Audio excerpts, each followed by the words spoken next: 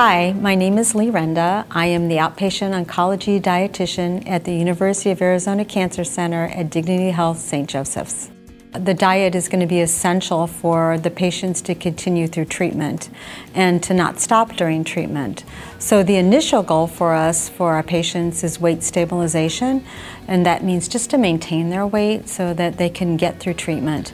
And then the next phase of it is to help them with any side effect that they have, to manage it better, both with food and with medication, to ensure that they have good quality of life and feel good during treatment.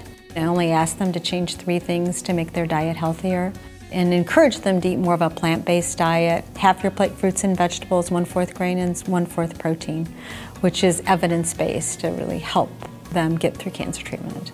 It's very difficult when their taste changes from the medication, so a lot of times we'll tell them to try to wake up their mouth with a little more of acidic flavor like lemon, some kind of citrus orange or lime, maybe a vinaigrette. We try to help them really discover new flavors and ways to wake up their taste.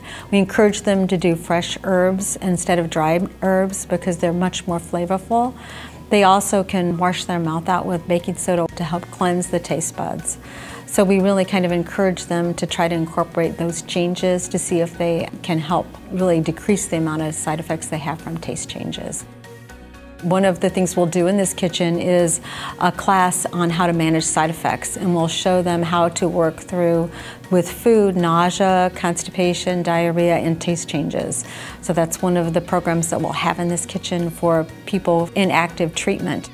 For our cancer survivors, we'll be doing a lifestyle management class that focuses on nutrition, physical activity, and coping mechanisms. It's a 6-week class. We will give them lots of tips and ideas and hands-on experience in all those areas.